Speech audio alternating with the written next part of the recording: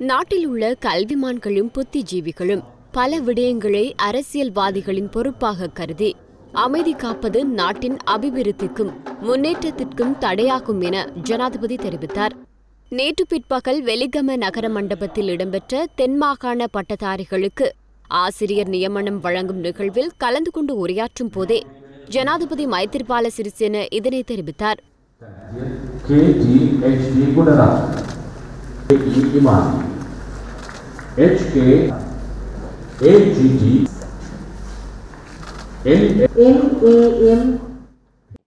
சிங்கள மற்றும் தமிழ் மொழி மூலமான பட்டதாரிகள் 1250 பேருக்கு நியமனம் வழங்கும் நிகழ்வை அடையாளப்படுத்தும் வகையில் சிலருக்கு ஜனாதிபதி அவர்கள் நியமன கடிதங்களை வழங்கினார்.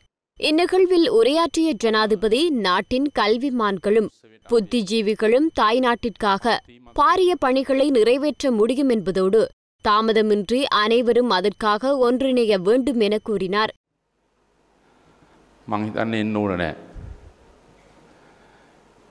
එමනම් ඇයි ජනාධිපතිට එන්න කියලා කියන්නේ? ඇයි ජනාධිපති එන්නේ?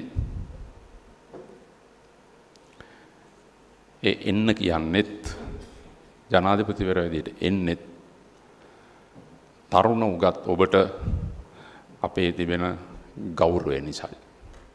ஆசிரியர் சேவையில் ஈடுபட்டுள்ள அனைவரும் நிறைவேற்றும் செயற்பணிகளை இதன்போது பாராட்டிய ஜனாதிபதி சமூகத்தில் சிறந்த பிரஜைகளை உருவாக்குவதற்காக அவர்களுக்கு வழங்கப்பட்டுள்ள கடமைகளையும் தெளிவுபடுத்தினார். அத்துடன் நியமனம் பெற்ற அனைவருக்கும் ஜனாதிபதி தனது வாழ்த்துக்களை தெரிவித்தார்.